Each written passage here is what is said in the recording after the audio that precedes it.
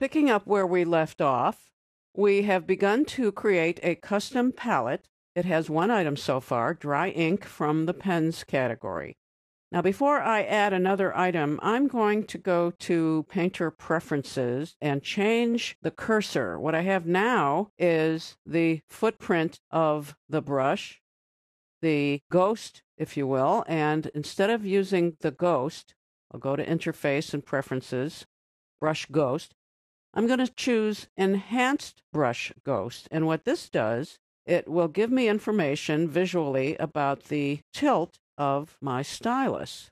So as I twist my stylus around at a steep angle, you'll see what that does. And an angle that's perpendicular to the tablet, it looks like a little spot, and it changes as I twist my stylus. Now that's going to be important for this next item I want to show you. It's a pencil.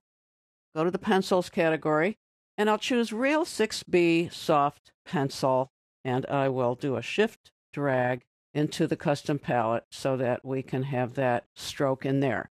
And when I make a stroke using the upright position for my stylus, it looks like that. But if I tilt my stylus, and you can see from the enhanced brush ghost that it's an extreme tilt, here's what I'm going to get. I'm going to actually twist my grip completely so that I'm holding this at a steep angle, and it's giving me some wonderful strokes that imitate what you get if you hold an actual pencil on the side. Let's just look at a photo of what that is doing, and this gives you a good idea how you can take advantage of that quality of this particular pencil. Let's add a blender. So we'll go to the blenders category. Pointed stump. That's a little too big. Let's go to grainy water. That's going to do nicely, so I will shift drag grainy water. I'm not too happy with the icon here. That doesn't tell me what I need to know. So I'm going to change that icon by doing a right click or control click on the Mac and tapping it. I can choose a text view. And so now it tells me very clearly that that is a grainy water.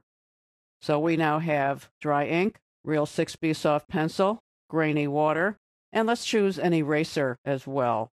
So when I go to the erasers group, I think I'll choose a real pointy eraser, and that looks fine. Drag with the shift key down, and if I want to, I can move this over. I can rearrange these as I like. Already, even with 4 items, it's taking up quite a bit of space on my desktop, so I think I'd like to make these more compact. How about small icons? That's much better. There's another choice that I have, but I'll have to go to Preferences once again, and I'll do that now.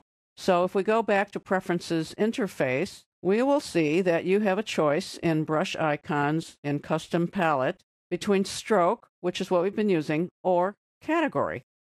Let's choose Category and add some other items to our custom palette. We could put another pen in there, and I like the scratchboard tool, which has a nice smooth look with some subtle changes in width based on pressure. So I'm going to add that by doing a shift drag. And this time, it's the icon for the category that comes into my palette. And this is a nice compact item, so it might be a good idea to change the dry ink to a category icon. So all I have to do is remove it by using the shift key and dragging it out. And now if I drag it back in, it comes in as a category icon. But now how do I tell the difference between these two? Clearly, I can go to the text view by doing that right click or control click, and now text view shows me, okay, scratchboard tool, and I'm just going to hold the shift key and move it over a little bit. So now I can differentiate between them. There's another way to create a custom icon for your custom palette. There's so much customization available in Painter, especially this version of Painter, and we'll get to more of them in future movies. Make a color change here, make that red, and use dry ink. I want to create a nice ink stroke, and with my rectangular selection tool, I'm going to select that So now I'm going to do the right click or control click and capture custom icon. So when I click on that, this little stroke that I made, this little squiggle, is showing up as my icon for that item in the custom palette. Now you're going to organize your custom palettes and import, export, rename them, delete them, and so on by using the custom palette organizer that you can find in your window menu. And when we open that up, we see that we have custom 4 is what we've been doing. I'm going to rename that and call that drawing. Click OK. I'm going to get rid of this one that I don't need by deleting it. And I'm going to choose drawing and export it to my desktop. So let's call it drawing. I get to choose a different name if I wish. Well, I'll put it in with my custom palette, so save that. Now, you're going to be provided with custom palettes for a number of projects as we go through these lessons. And the way you access them is with the import command. So if I choose import, I can now go and find any of the items that I'm looking for.